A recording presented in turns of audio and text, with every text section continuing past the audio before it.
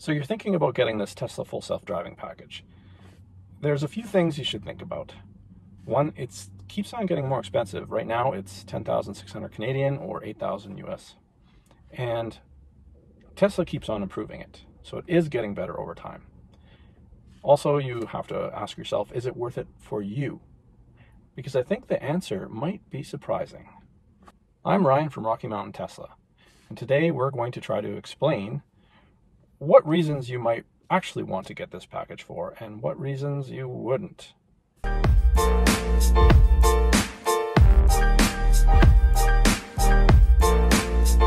The features cost a lot, and it partly becomes a question of whether it will ever be available as a full self-driving solution. You could theoretically save a lot of lives if this ever does become reality. The thing is, this is nowhere near reality right now. You keep hearing that Tesla is going to keep on raising the prices, and they have twice since I bought this car in September of 2019. Following that argument, you should spend the money now so that you can save later. But should you? And I think it's more about the kind of person you are. First off, even though the features keep on improving, I still have heard a lot of complaints from passengers, mostly because of phantom braking. And that's a real problem, and it's something that actually kind of ticks my wife off, and any passengers, and my dog, especially when he's thrown to the floor because it is such a hard reaction. So there are issues with it. I can honestly say it's a feature that not everyone will want to pay for. But there are some. What kind of person? Well, I'm an early adopter. I adopt new technologies. I enjoy testing new technologies and seeing the benefits and also the disadvantages. It's something that comes naturally to me. And I'm also very hypervigilant when I'm using these features. I think I just heard my wife saying I'm always hypervigilant. It really seems to me that the march of the nines, or this consistent, continual progress towards becoming a consistent and useful feature or set of features, is going to take a lot of time. And it's not going to come even in the near term. I don't see it coming in the next few years. I could be wrong. It could be next year and all of a sudden all these features are working out great. But when we hit bad weather and we hit bad roads, things start falling apart pretty quickly.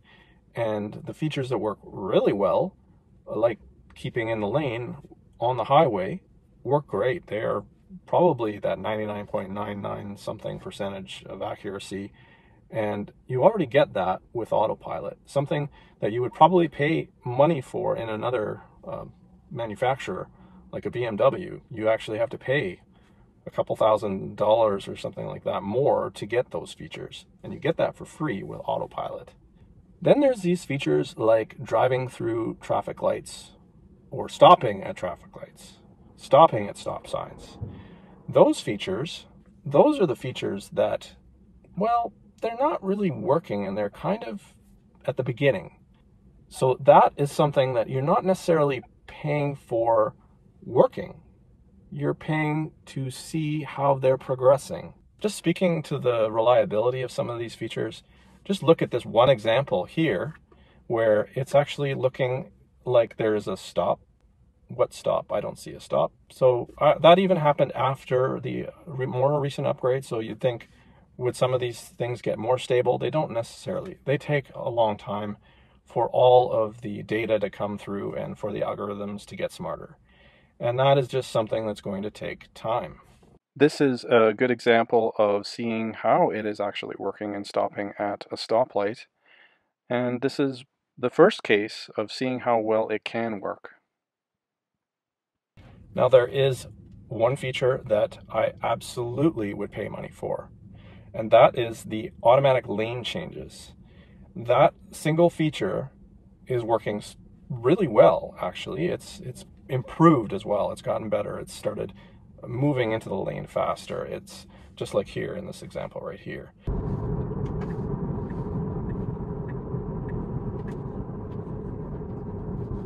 That kind of feature actually reduces my stress level when I'm driving. At least it's that much safer when I'm switching lanes to know that I have actually reduced my chances of hitting someone in my blind spot. So if I can't use these features when I'm driving, basically because I'm beta testing these features, I can't use them when I'm driving other people around. So when can I use them? Well, that's basically when I'm driving myself. So then I'm basically becoming a beta tester, and I'm not getting paid for it. If you're an early adopter like me, it's something you probably enjoy, seeing how these features are getting better, and if you can afford it, because it is terribly expensive at this point. I would also say, if you can't afford it, don't feel so bad, because the car is already getting autopilot when you're getting it in the last little while at least. And that feature is amazing on the highways.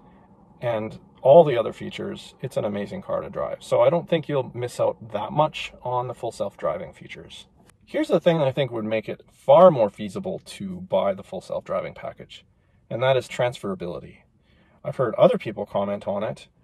I can't imagine paying this much money for it and not being able to transfer it to your next vehicle. Imagine you're getting a little older and your needs change. So the car you want in 5 to 10 years is going to be different. I think we will actually be able to drive this car for a long time, and I don't worry about losing these features because of that. So if it was transferable, it would make it a much easier pill to swallow.